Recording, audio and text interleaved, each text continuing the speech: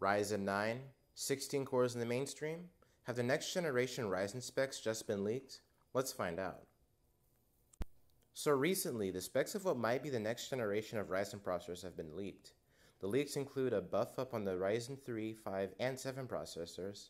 They also include what looks to be a new lineup of processors, Ryzen 9. So starting off with Ryzen 3, the 3300 is said to be a 6-core with hyperthreading, and it might have a base of 3.2 GHz and a boost of 4 GHz. All of this is estimated to be priced at $100, and the chip is said to only consume 50 watts of power. If this is all true, this chip might rival the 2200G. Next up, the 3300X packs another 6 cores and 12 threads, with a higher 3.5 GHz base and 4.3 GHz boost. That boost in speed also increases the TDP to 65 watts. Next is the 3300G, and this is an interesting one. Same core count as the last two, same 65 watt TDP as the 3300X. The clock speeds are lower with a 3 GHz base and a 3.8 GHz boost. It's possible that this is a new APU because of the G, but that is just my prediction. Next is the Ryzen 5 3600. It's an 8-core with 16 threads with a 3.6 GHz base and a boost up to 4.4 GHz. This is all under a 65 watt TDP and comes in at $178. The next possible Ryzen 5 is the 3600X. Again, 8 cores, 16 threads with a higher 4 GHz base and a 4.8 GHz boost. The TDP is higher at 95 watts and so is the price at $229.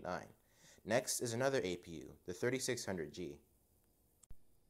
This has again a hyperthreaded 8-core with a lower 3.2 GHz base and a 4 GHz boost. But with that lower clock speed, you possibly are getting an integrated Navi graphics solution. Same goes for the 3300G. The price is also lower at $199, and this also has a 95 watt TDP. Next is Ryzen 7.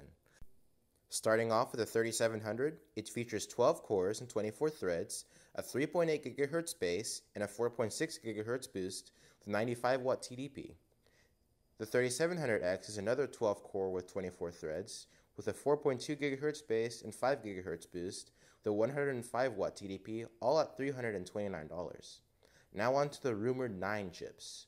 The first one is the Ryzen 9 3800X with 16 cores and 32 threads. You heard me right, 16 cores.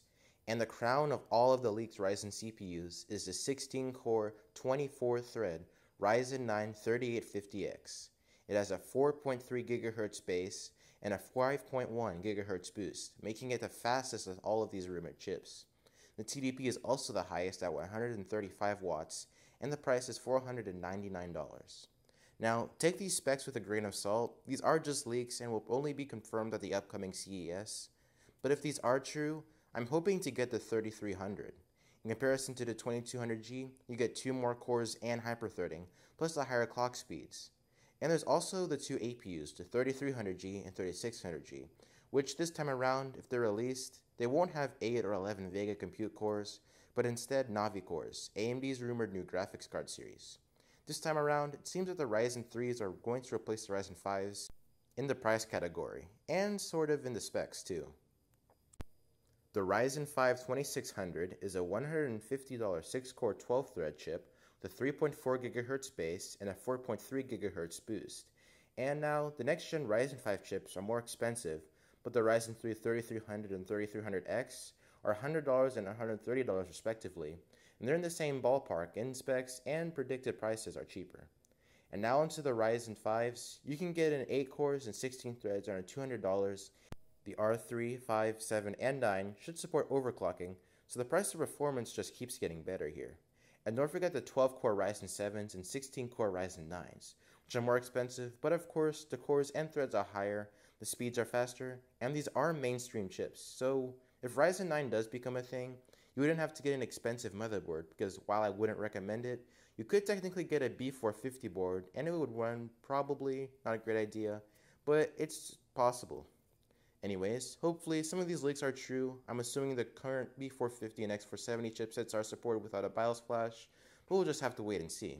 Anyways, if you enjoyed the video, hit that like button. If you didn't, you know where to go. While you're there, consider subscribing to the channel.